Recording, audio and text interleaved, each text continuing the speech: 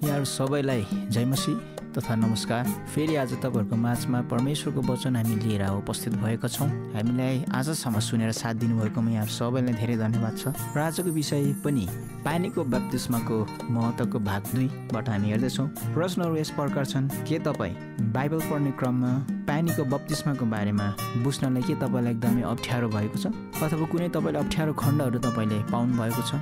आज हामी यी कुराहरूलाई हेर्दैछौँ। साथसाथै हामी अर्को भागमा पनि यसको बारेमा अझै हामी पूर्ण रूपमा चर्चा गर्नेछौँ। सबैलाई हाम्रो प्रभु येशू ख्रीष्टको नाममा जय मसीह र हाम्रो शान्ति तिमीलाईको पडकास्टमा हार्दिक स्वागत छ। हामी दैनिक रूपमा अथवा यो गएको हप्तामा हामीले ब्याप्टिज्मको विषयको बारेमा हामी सिकिरहेको छौँ र आशा छ तपाईँहरू यही विषयको बारेमा केही आशिष पाउनु भएको छ अनि एउटा व्यवहारिक शिक्षा पनि पाउनु भएको छ।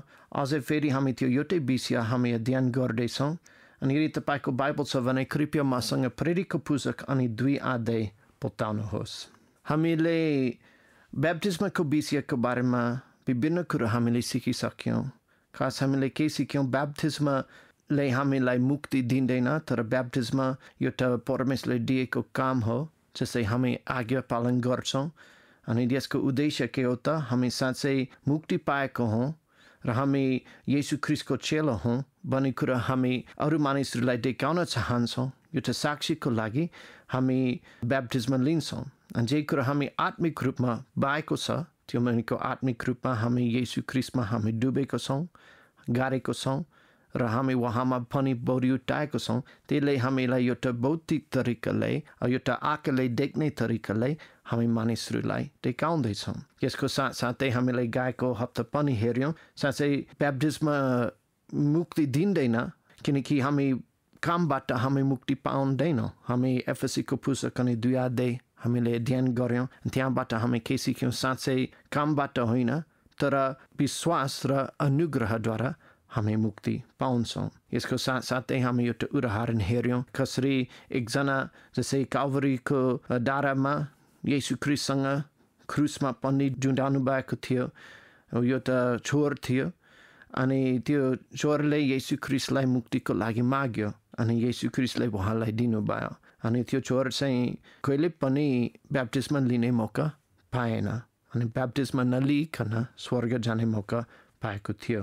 यसै हामीलाई के देखाउँछ? साँच्चै स्वर्ग जानको लागि ब्याप्टिज्म लिने आवश्यकता छैन, तर यदि हामीले ब्याप्टिज्म लिँदैनौँ भने पत्रुसको पुस्तक अनुसार हाम्रो विवेक परमेश्वरप्रति सत्य अथवा राम्रो हुन सक्दैन। सधैँ एउटा गलतको महसुस हाम्रो मनमा हुन्छ, किनकि हामीलाई थाहा छ कि परमेश्वरले पहिले दिएको आज्ञा विश्वासीहरूको लागि हामी मानेको छैनौँ। हाम्रो परिवारको लागि अथवा हाम्रो आफन्तहरूको लागि र हाम्रो साथीहरूको लागि एउटा असल गुवाई भएको छैनौँ। अनि त्यही कारण हामी ब्याप्टिज्म लिन्छौँ ताकि हामी हाम्रो जीवनद्वारा परमेश्वरलाई हामी महिमा दिन सक्छौँ र उहाँको बारेमा हामी एउटा असल साक्षी पनि हुन सक्छौँ र हाम्रो परिवारलाई देखाउन सक्छौँ। आज हामी केही पदहरू अध्ययन गर्दैछौँ जसै बुझ्नै अप्ठ्यारो हो। जुन पदहरू अलिकति बुझ्नै गाह्रो हुन्छ त्यही पदहरू हामी आज अलिक खोल्छौँ अनि यसको अर्थ हामी व्याख्या गर्नेछौँ। तर त्योभन्दा अगाडि हामी प्रार्थना गर्छौँ। प्यारो परमेश्वर पितामा तपाईँलाई धेरै धन्यवाद भन्न चाहन्छु। जुन समय तपाईँ हामीलाई दिनुभएको छ त्यही समयमा हामी तपाईँलाई महिमा दिन चाहन्छौँ र तपाईँको वचनको बारेमा हामी बुझ्न चाहन्छौँ अनि हामी त्यसबाट दैनिक जीवन जिउनको लागि हामी ज्ञान पाउन चाहन्छौँ। कृपया हामीलाई सिकाउनुहोस्, कृपया हाम्रो हृदय त्यही वचनलाई बुझ्नको लागि सहायता गर्नुहोला र हामीलाई समझ दिनुहोस्। यो समयको लागि हामी धन्यवादी छौँ येशू ख्रीष्टको नाममा, आमेन। अब प्रेरितको पुस्तक अनि 2 अध्यायमा हामी एउटा पद हामी देख्छौँ जसै कहिलेकाहीँ मान्छे त्यो पढेर ब्याप्टिज्मको विषयको बारेमा अलिकति अन्मिल हुन सक्छ अनि त्यसलाई हामी व्याख्या गर्छौँ। यसरी लेखेको छ प्रेरितको पुस्तक 2 अध्यायको 38 पदमा, तब पत्रुसले तिनीहरूलाई भने, पापहरूका क्षमाका निम्ति पश्चाताप गर्नुहोस् र तपाईँहरू हरेकले येशू ख्रीष्टको नाममा ब्याप्टिज्म लिनुहोस् अनि तपाईँहरूले पवित्र आत्माको दान पाउनुहुनेछ। कहिलेकाहीँ मान्छेहरू त्यो पद पढ्छन् अनि उनीहरूको अलिकति अन्मिल पर्छन् अनि उनीहरू साँच्चै पापको क्षमा पाउनको निम्ति मैले ब्याप्टिज्म लिनुपर्छ भन्ने उनीहरूको सोच हुन्छ। तर यहाँ हामी देख्न सक्छौँ त्यहाँ पढेर तब पत्रुसले तिनीहरूलाई भने पापहरूका क्षमाको निम्ति के गर्नुपर्ने हो पश्चाताप गर्नुहोस् सो त्यो आज्ञा चाहिँ पहिला के छ पश्चातापमा हो सो त्यसकारण त्यो पापहरूको क्षमाको निम्ति चाहिँ पश्चाताप गर्नेको आज्ञा छ हैन त्यो बाँकी चाहिँ त्यो पश्चाताप गरिसकेपछि हामी त्यो गरेको कारणले गर्दा हामी ब्याप्टिजममा हामी लिँदैछौँ यो ब्याप्टिजमले पापको क्षमाको लागि होइन तर ब्याप्टिजमा चाहिँ त्यो पश्चाताप भएको कारणले गर्दा अब म ब्याप्टिजमा लिन सक्छु अङ्ग्रेजीमा for the forgiveness of since लेखेको छ होइन त्यो फोर शब्द अनि अङ्ग्रेजीमा त्यो फोर चाहिँ भनेको किनकि अथवा त्यसको निम्ति होइन अनि त्यहाँ हामी हेर्न सक्छौँ कि विभिन्न तरिकाले हामी त्यो फोर शब्द हामी प्रयोग गर्छौँ उदाहरणको लागि यदि मान्छेलाई बिरामी भएको छ भने यदि टिबी रोग अथवा अर्कै रोग लागेको छ भने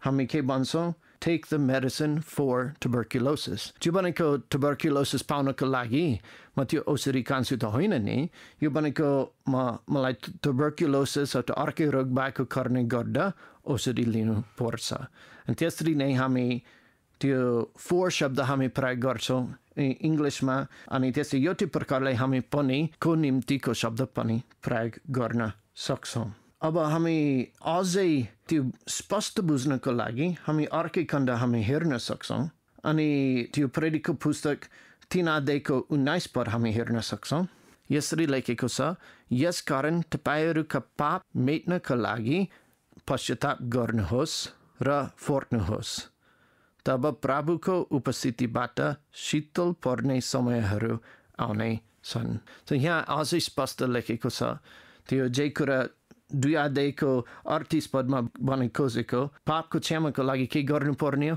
पश्चाताप गर्नुपर्ने हो अनि त्यहाँ पनि ब्याप्टिजमाको शब्द त्यहाँ दिएको छैन म हजुरहरूलाई एउटा बाइबलको अर्थ खुल्नेको सामान्य नियम दिन्छु है जब तपाईँ कुनै पदलाई पढ्नुहुन्छ अनि तपाईँ त्यो पद बुझ्ने अप्ठ्यारो भएको छ त्यसपछि त्यो पदको अर्थ खोल्नको लागि त्यो एउटै विषयको बारेमा अझै स्पष्ट लेखेको पदलाई प्रयोग गर्नुहोस् अनि त्योसँग तुलना गरेर त्यो बुझ्ने अलिकति अप्ठ्यारो पदलाई सन्दर्भ दिएर अर्थ खोल्छ अब हामी अर्कै पद हामी हेर्न सक्छौँ प्रेरितको पुस्तक 22:16 अनि अब तपाईँ किन ढिलो गर्नुहुन्छ उठ्नुहोस् र ब्याप्टिजमा लिनुहोस् अनि प्रभुको नाम पुकारेर आफ्नो पापहरू धुनुहोस् अब हामी यहाँ एउटा खण्ड देख्न सक्छौँ मान्छेको सोच के हुनसक्छ यो भनेको मैले पानीको ब्याप्टिजमा लिएर मेरो पापलाई धुनु पर्छ भन्ने उनीको सोच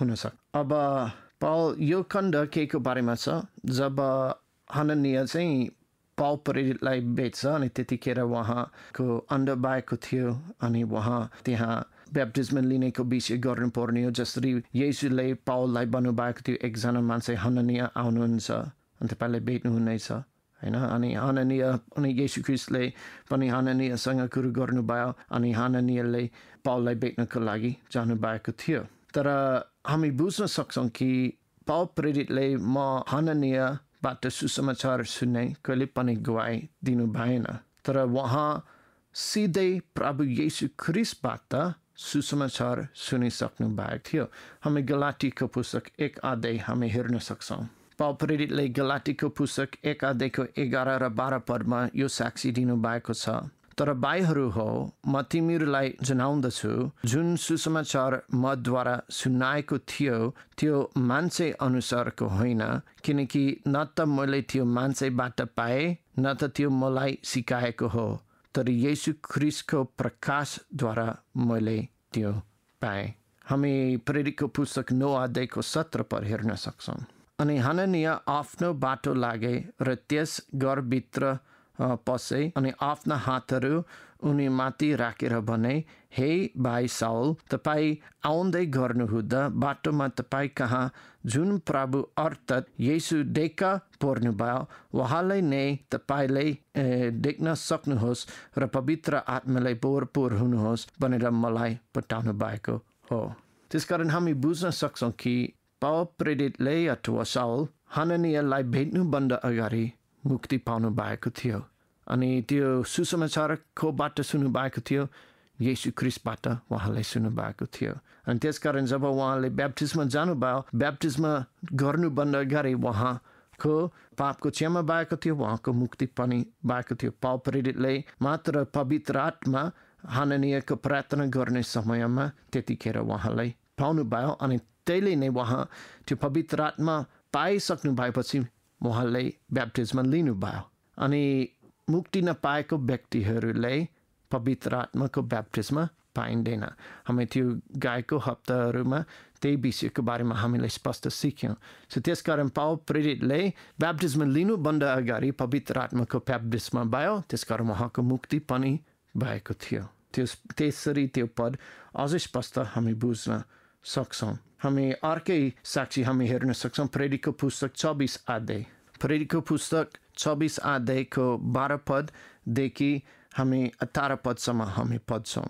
त्यही समयमा म मुख्य पुजारीहरूबाट अधिकार र अनुमति लिएर दमास्कसतिर जाँदा मध्य दिनमा हे राजा बाटोमा मैले गामको तेजभन्दा पनि चम्किलो आकाशबाटको ज्योति मेरो र मसँग यात्रा गर्नेहरूको वरिपरि चम्केको देखेँ। अनि जब हामी सबैजना भुइँमा पछारियौँ तब मैले एउटा आवाज मसँग बोलिरहेको र हिब्रू भाषामा यसो बनिरहेको सुने, साउल साउल तिमी मलाई किन सताउँछौ? सुराईहरूमा लाठी हानु तिम्रो निम्ति कठिन छ। अनि मैले भने तपाईँ को हुनुहुन्छ प्रभु?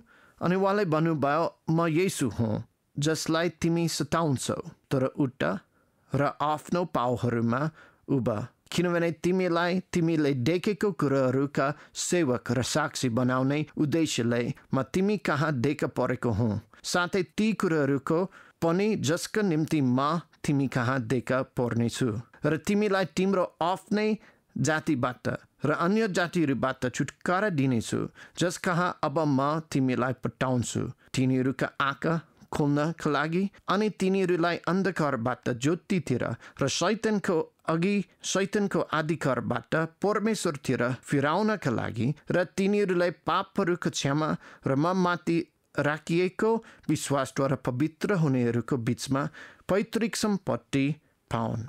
अब पावल प्रेरितले उहाँको मुक्ति पाउने विषयको बारेमा उहाँ साक्षी अनि गवाई दिँदै हुनुहुन्छ।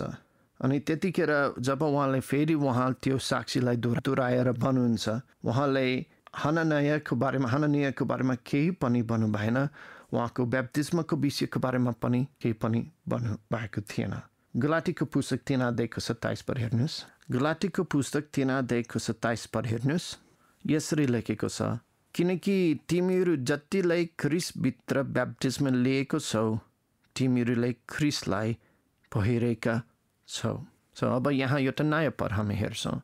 जस्तै मान्छेले अलिकति अनमिल भएको छ भनेको मैले ख्रिस्टभित्र ब्याप्टिजमा पानीको ब्याप्टिजमा म लिन्छु भने त्यो भनेको मैले येशू ख्रिस्टलाई पहिरेको छु। अब यो पदलाई राम्रोसँग बुझ्नुको लागि यसको सन्दर्भमा हामीले हेर्नुपर्ने हो।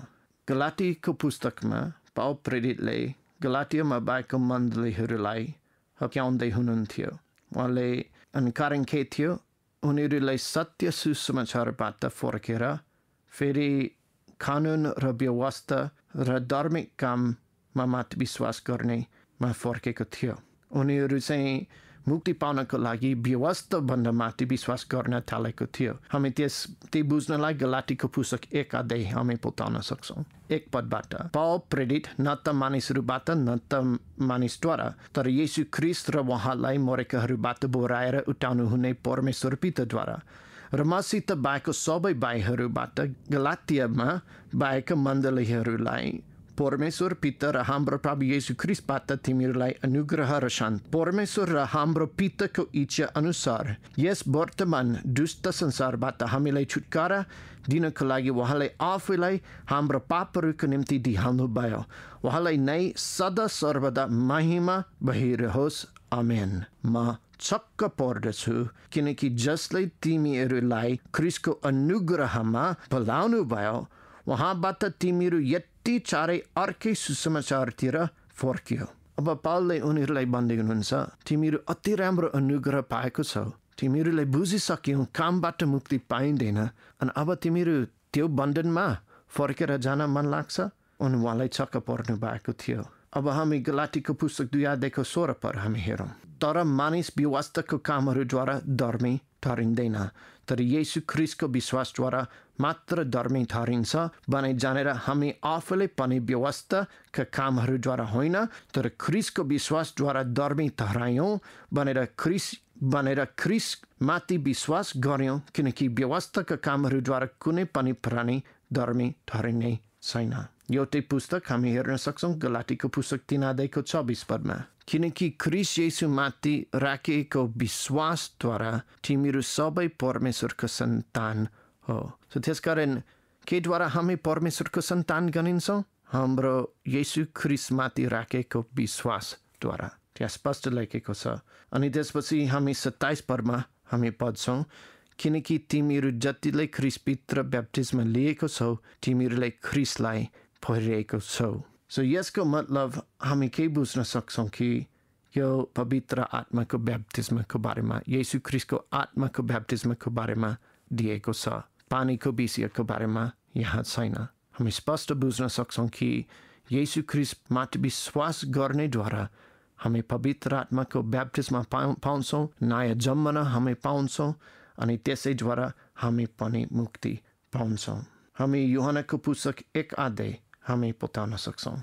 अनि म उहाँलाई चिन्दिनँ तर जस्तै मलाई पानीमा ब्याप्टिजमा दिन पठाउनु भयो उहाँलाई मलाई भन्नुभयो, जसमाथि आत्मालाई ओर्लँदै गर्नुभएको र उहाँमाथि बस्दै गर्नुभएको तिमीले देख्नेछौ। उहाँ नै पवित्र आत्माले ब्याप्टिजमा दिनुहुने हुनुहुन्छ अनि मैले देखेँ र उहाँ नै परमेश्वरका पुत्र हुनुहुन्छ भनी गुहाई दिएको छु। अब हामी बुझ्न सक्छौँ कि पानीको ब्याप्टिजमा अनि पवित्र आत्माको ब्याप्टिजमा दुईटा फरक कुराहरू हुन्।